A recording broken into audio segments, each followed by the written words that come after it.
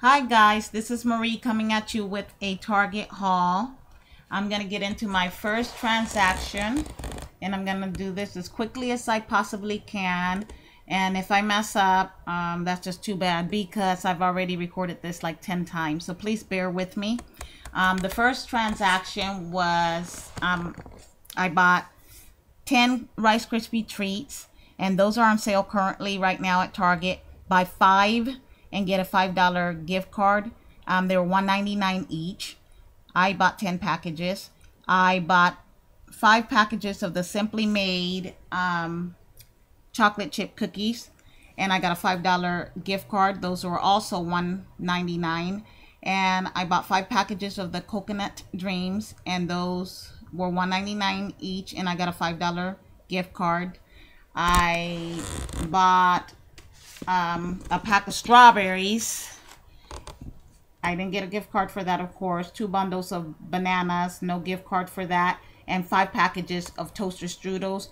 Those were $1.99, but they are not part of the gift card sale. I got 33 items, and the total was $62.33. I paid $30.07 out of pocket.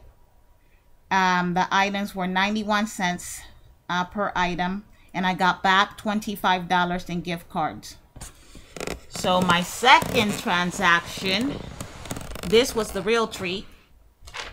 I bought 3 packs of Charmin toilet paper, and those are part of gift card deal. You buy 3 of those and you get a $10 gift card.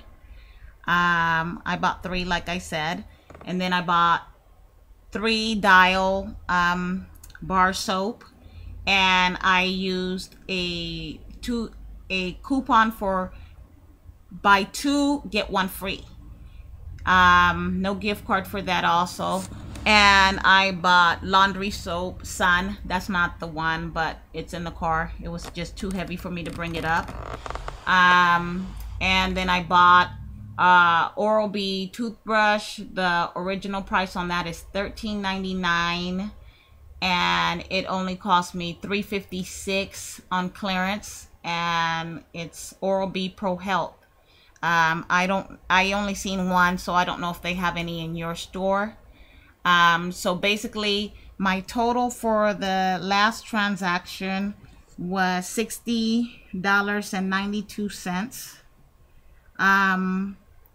I paid $5.49, $5.50, and I got a $10 gift card. So I'm really happy with this last transaction because I didn't really have any coupons. I only used 1 coupon, and to get almost $60 worth of stuff for $5.50, it's great.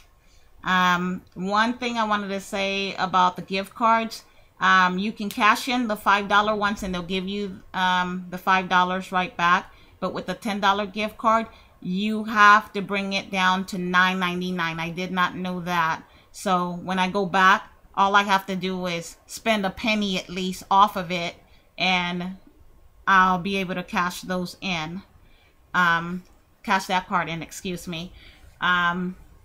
I only took a $100 bill, so I put that there so that you guys can see that I have $80 right there, and another 5 in change, and then plus the $10 gift card. Here's the change.